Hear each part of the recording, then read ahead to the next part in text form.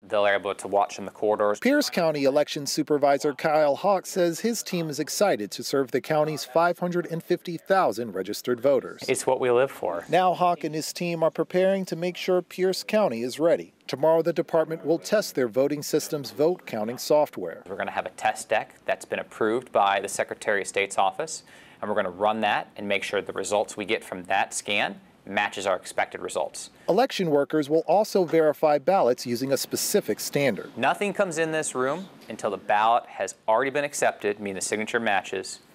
It has to meet that level. We don't just say this ballot's good. Signature has to match, they have to have not voted, and it all has to be accounted for.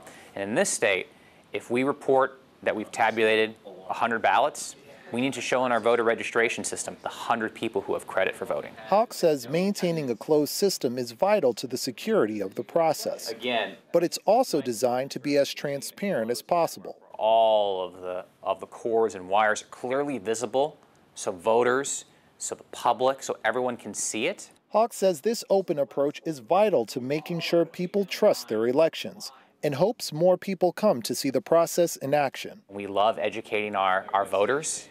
This is a service you pay for, your elections, and we want to make sure everyone feels confident and knowing how secure they are.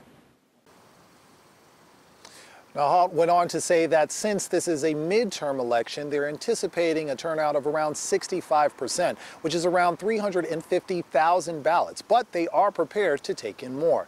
Tomorrow's test will be open for the public to watch, and it'll happen tomorrow at 10 a.m. here at the Election Center, and ballots are due by 8 p.m. on November 8th.